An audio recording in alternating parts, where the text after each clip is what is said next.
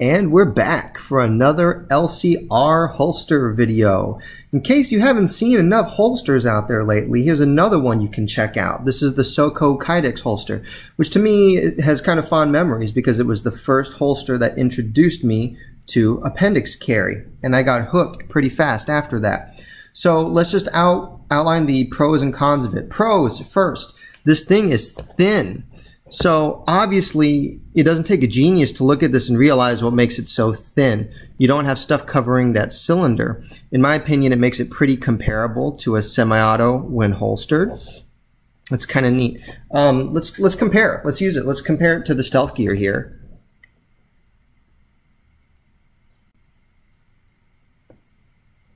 So this is what it would look like, this holster, and then this is what you're looking at with the Stealth Gear.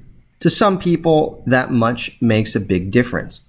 Next thing I like about it is the color options. And I know some of you guys don't care about the color options, but I do. This is something I have with me every day. I like it to look good.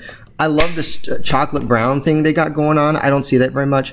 I think it looks super rugged and awesome and cool, but your mileage may vary. I dig it though, and I don't see a whole bunch of places doing that. Maybe I just like it because it matches my watch. I don't know. That's obviously on the top list of my priorities, making sure that my holster matches my watch. Let's jump ahead and look at the cons. One thing I really don't like about this holster is that you can't adjust it for height. Where it is where it is. In my opinion, for a minimal setup, this rides pretty high. I just want to say this is the third take I've made doing this because every angle I tried to set this thing up on was just a really awkward crotch shot, but I think I found a good one, so consider yourselves lucky. Check it out. This is SoCo Kydex. I guess you might appreciate the full grip that you get from it, but that's what it is. And I can feel like a little bit under here from the edge of that holster too, so that's that. And then next, we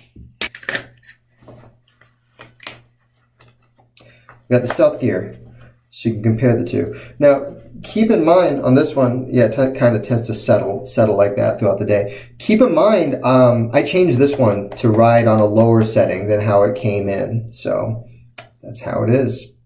Another thing that I don't like so much about this holster is all this stuff going on here at the bottom. If you look at it, it's kind of not sharp, but it's kind of thin here at the bottom. And I even took a what did I use? Yeah, I used a Dremel, and I sanded this down because it was really sticking out pretty far forward. But for me, this thin area going right into my leg did not feel very good. And that made it less comfortable than some of my other holsters. Vanguard 2 with a Glock 19, Filster Skeleton with a Glock 43 or 42, Stealth Gear. So for me, trying to go all minimal, trying to go all thin at the waist, all that great stuff, the point of that kind of got defeated by all this mass here. And just doing comparison, compare it to Stealth Gear, where there's not that much here at all, but the clip is here at the side. You might prefer a clip here on this side, and that's cool too.